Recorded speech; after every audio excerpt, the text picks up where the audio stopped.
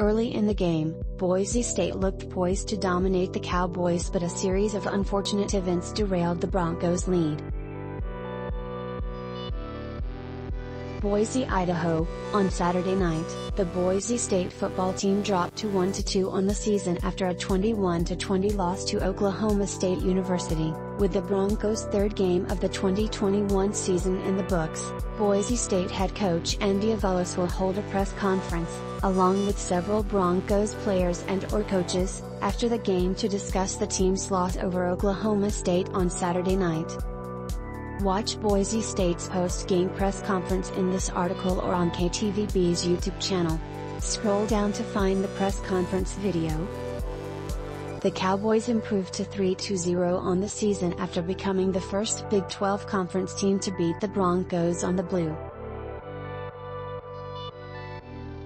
The Broncos' loss wasn't due to a lack of effort, as Boise State was able to match the Cowboys blow for blow throughout the game.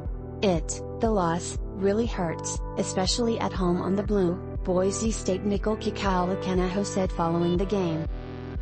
"We as a team take pride in defending the Blue. So we're gonna remember this feeling and take everything that we learned from this point forward to the rest of our season. We got a lot of football left to play.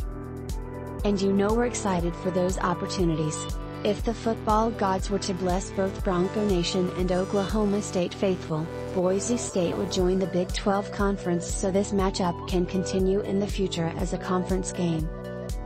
Early in the game, Boise State looked poised to dominate the Cowboys, but a series of unfortunate events derailed the Broncos' lead.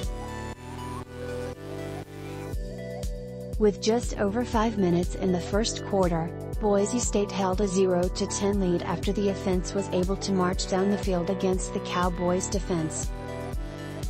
Following a 40-yard field goal from Meridian native kicker Johan Dalmas, the Broncos scored their first touchdown of the evening on a 28-yard touchdown pass from quarterback Hank Bachmeier and tight end Davis Koetter. However, the Cowboys displayed what Power 5 football looks like when Oklahoma State running back Jaylen Warren scored on a 75-yard rush to bring the score to 7-10. Boise State in the second quarter responded with a 5-yard rushing touchdown by Oregon Duck transfer running back Cyrus Habibi-Likio, his first as a Bronco.